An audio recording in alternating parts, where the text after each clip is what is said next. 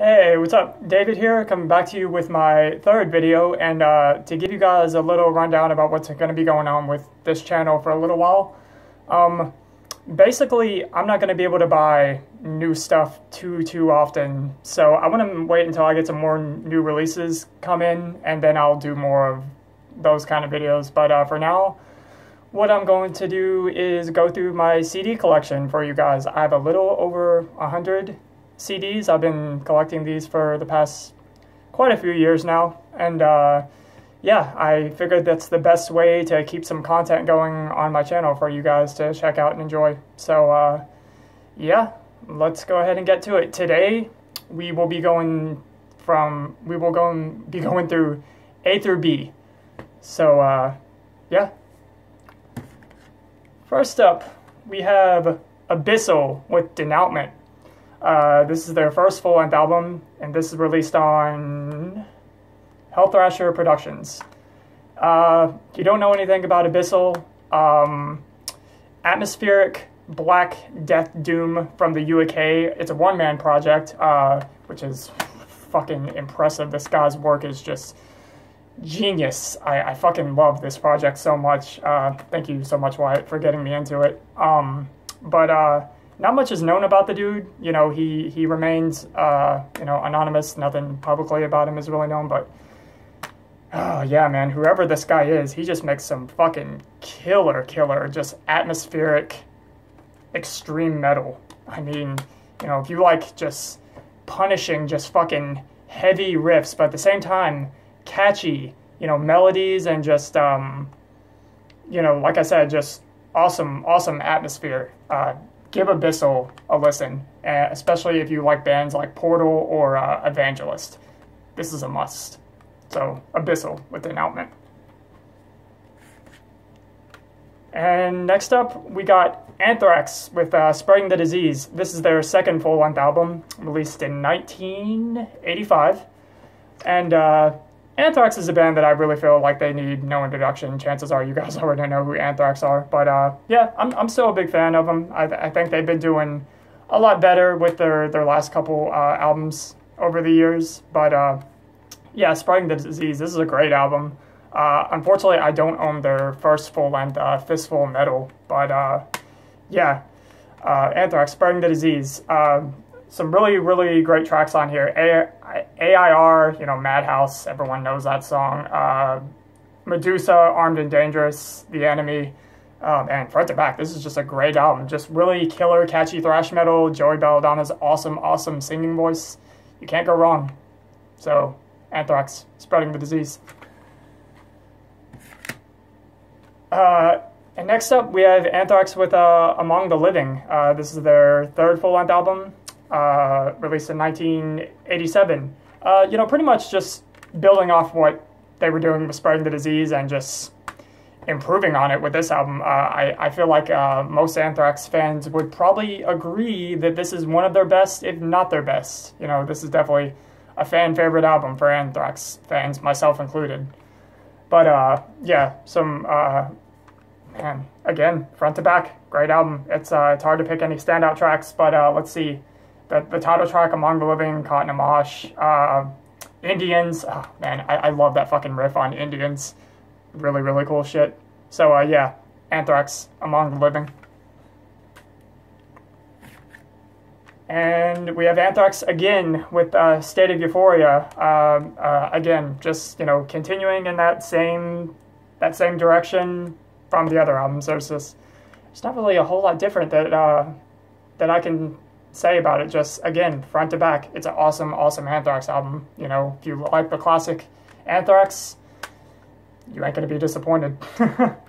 Be All End All is awesome. Now It's Dark, Antisocial, cool stuff. Anthrax, State of Euphoria. Oh yeah, released in 1988.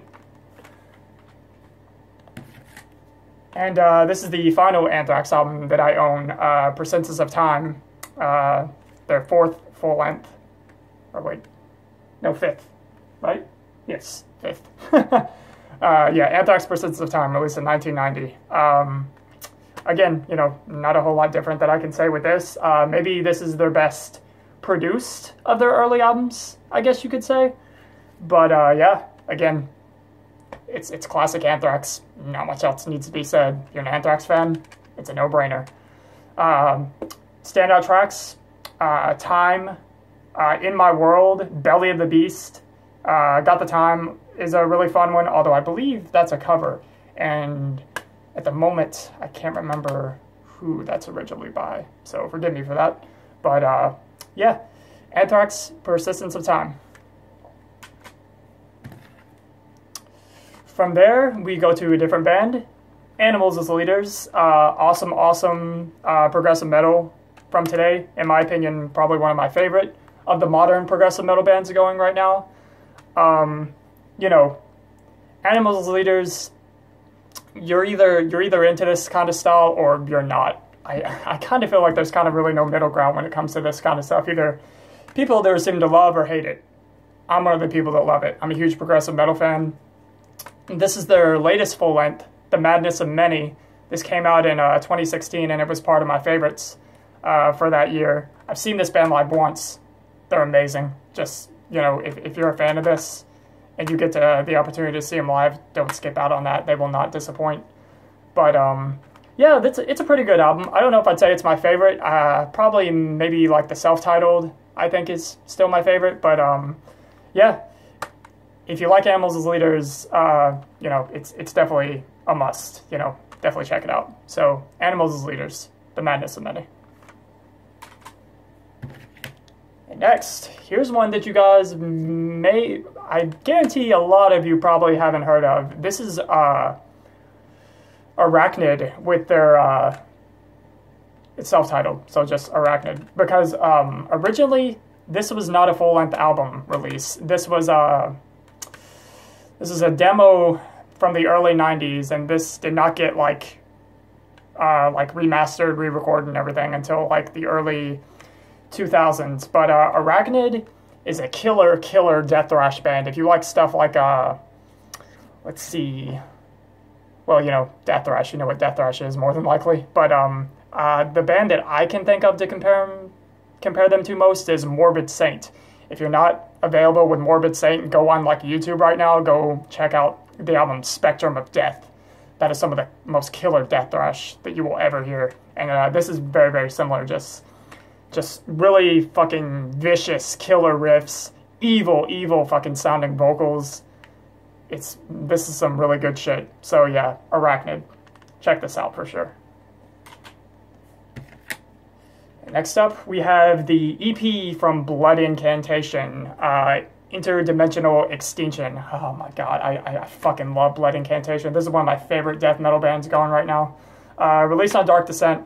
This came out in 2015. Like I said, just an EP that contains 4 tracks. You know, obviously not as good as their fucking masterpiece, Starspawn, which, hint, we'll probably get to in a second.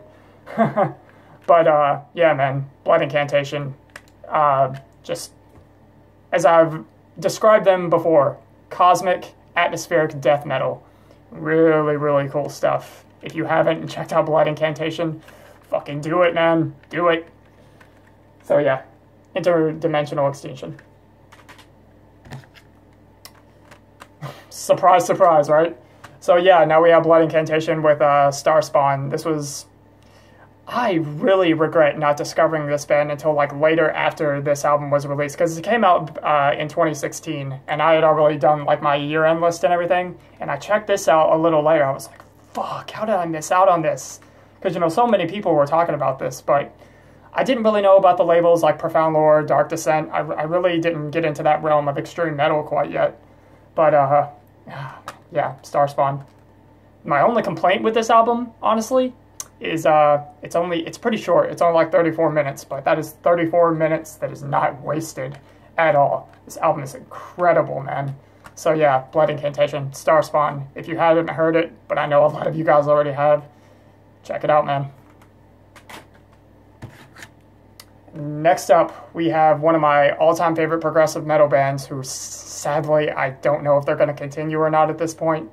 I'm really worried about it because they said things haven't been going well with this project. But it's a supergroup project. It's got Alex Webster from Cannibal Corpse as the bassist, and I don't know if you guys are familiar with Ron Jarzombek, but he was in the most well-known band he was in was Watchtower. That was like a proggy thrash band from the 80s. But anyway, Blotted Science, the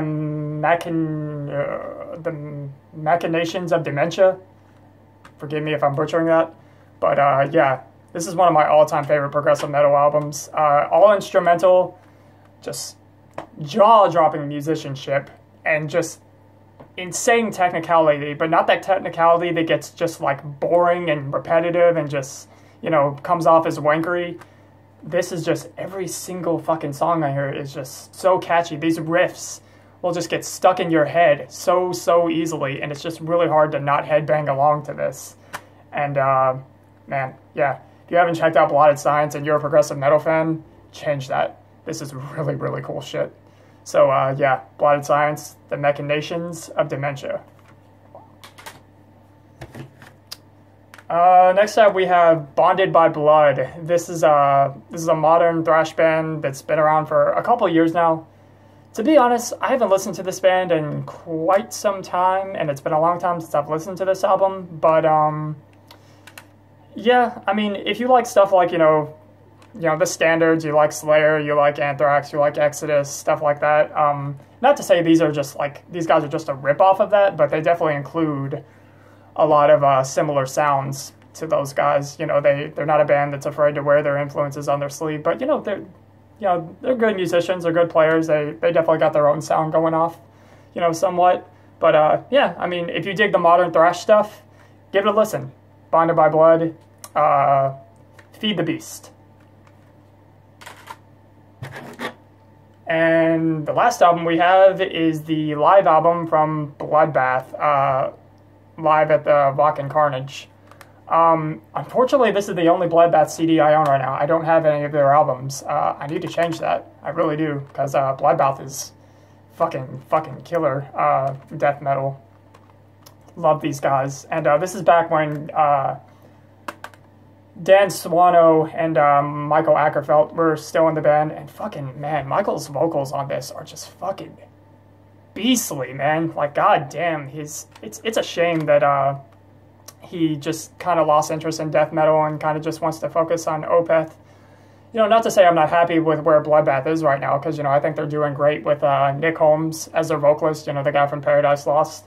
I still think Bloodbath sounds great, but I definitely do kind of miss their sound that they had from this era. But yeah, like I said, this is just a live album. Has a lot of fucking killer tracks on here. Eaton, probably one of the fucking catchiest death metal songs ever, that is disguised as a pop song, basically. It's just impossible not to sing along to. We got So You Die, Waves to the Grave, Like Fire. Yeah. Most of you guys probably know Bloodbath.